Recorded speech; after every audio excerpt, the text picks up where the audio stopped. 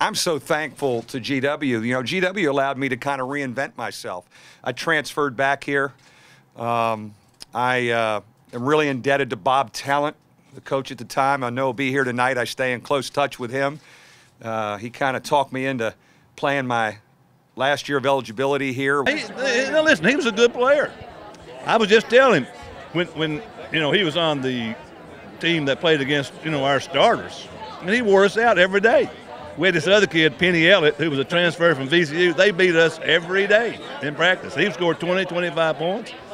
And I'm still amazed that he only scored 5 or 6 points, you know, the year he played, because if he'd played for me, he'd average at least 15. I'd have got more shots. I guarantee you. Being a guard, you know, he definitely that was. That guard behind, I would have been coming behind. You wore that out? I would wear that out. Yeah. I couldn't get that the next year. High post screen there, you know, they played the old post split. Yep, the split. Oh, I would get that, bump it back. Wear that out. Very fond memories of Foggy Bottom, and hopefully I can bring a little luck and get a big win for GW. We're currently coach at Notre Dame, good friend of mine, good friend of ours, and he's getting inducted to the GW Hall of Fame tonight at halftime. So we want to give him a round of applause. Let me just say this, you know, from when we played you last year to who you are now, I am thoroughly impressed. You're really good. And one thing to think about tonight when you're in a situation like this, nothing to lose, man. Let it rip. We're going to play the same way over there at Maryland. By the way, any advice on beating Maryland? Because you suckers know how to beat them. You know, and I watched that game. What a great win for you. But a game like tonight, these are the ones that, when you come back to reunions, you're going to remember them. But one of the phrases I've tried to use with our group, since we're kind of figuring ourselves out, nothing to lose. Let it rip, nothing to lose. It's an honor to be here, and I'm excited to watch the place rocking and watch you guys play, because you have, from when you played us, you remember that? I remember you as a young guard. You're a man now. You're a freaking man now. You're having an unbelievable year. It was only a matter of time. Where's Creek? Reinventing himself, man. Are you kidding me? Coming back here, reinvent yourself, right? So have fun. I'll be cheering. I may get a technical, but I'm going to have fun tonight. Let it rip. All right?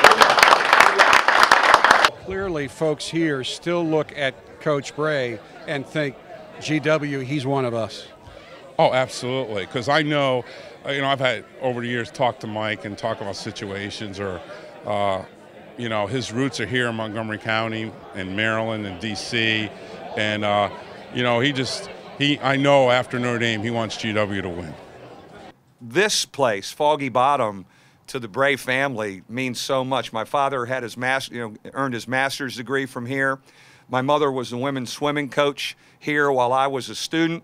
And I recruited this middle blocker off the volleyball team by the name of Tish Schlapo and married her. Definitely the best athlete in the family.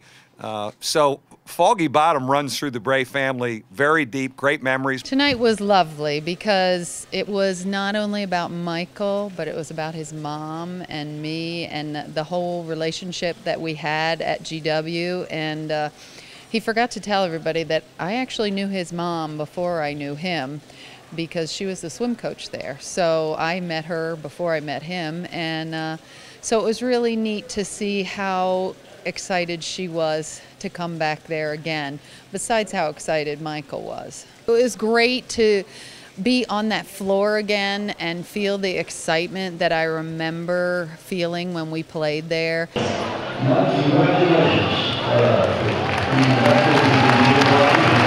I have to say that Morgan holds a very special place in both our hearts, Morgan and Kathy both.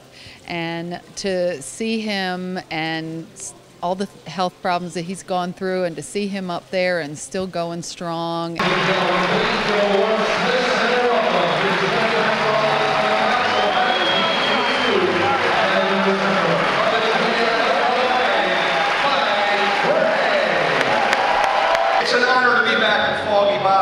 I want to be very clear, I'm the third best athlete on the floor tonight. These two are way better athletes than me. My mother, former Olympian and the women's swimming coach here. And the best recruit I ever signed, the middle blocker, I used to come and watch her practice when she played volleyball here, my wife Tish, number 12, volleyball.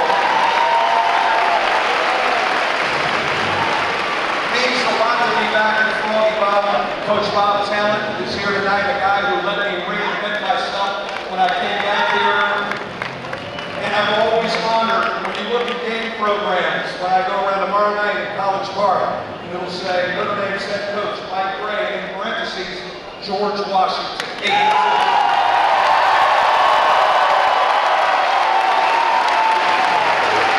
am very, very proud of that. Thank you. I just have a little bit, I need some advice. And I know everyone in this building can help me. How the hell